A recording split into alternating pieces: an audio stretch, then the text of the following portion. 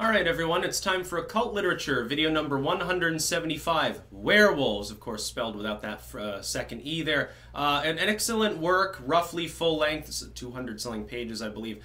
Link in the description of my edition of this work on Amazon. Second and third links are to my books blogs. If you're interested, there is also the Book of Werewolves, that's available there. I think under the folklore heading.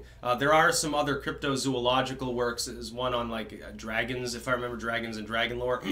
Interesting stuff. I like that sort of academic side of the cryptid world. Now this work is essentially a compilation of short stories that are about lycanthropy, and they come from multiple cultures. Again, it's like with the work on vampirism I got done with a couple of weeks ago and released. A lot of these works are monocultural. That is, for vampires, it's like, here's some Romanian legends. Or here's specifically some, Northern Germanic, some Scandinavian legends that deal with like tuberculosis and vampirism and stuff. They're very specific.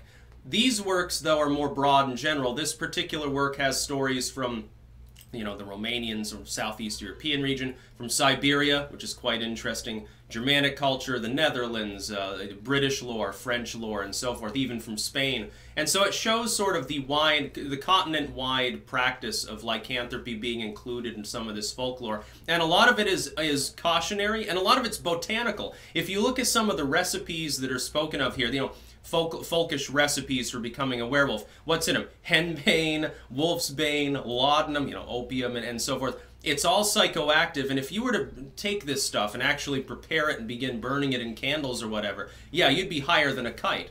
You'd definitely, you'd get very, very stoned, you would begin to hallucinate, and you'd probably spend several days acting like a werewolf.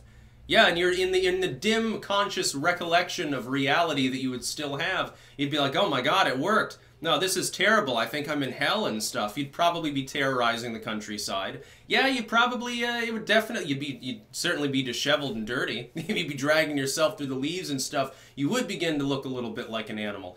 So some of these stories also are about like lovesickness, basically. It's like, oh, oh, I want you so much, but I've got to kill your husband, and then, cast a spell to turn into a wild animal, drags him off, and then, it's like, oh shit, now every time there's a full moon, I have to go out and kill people.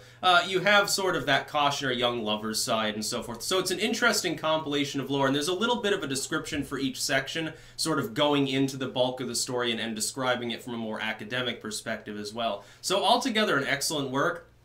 Again, full length. It's entertaining as well as enlightening. And so I would highly recommend this particular release. Again, link in the description of my edition of this work is on Amazon. Second and third links to my books blogs in the description as well. There are other works on sort of the folkish cryptozoology sort of side. I don't have much of the literalistic cryptozoology, although this particular work, in some of its introductory meanderings, does suggest that the author indeed does believe in actual lycanthropy, like as in the magical and psychic sense. More in the mental sense, of course, in the era. That's about all. Peace out.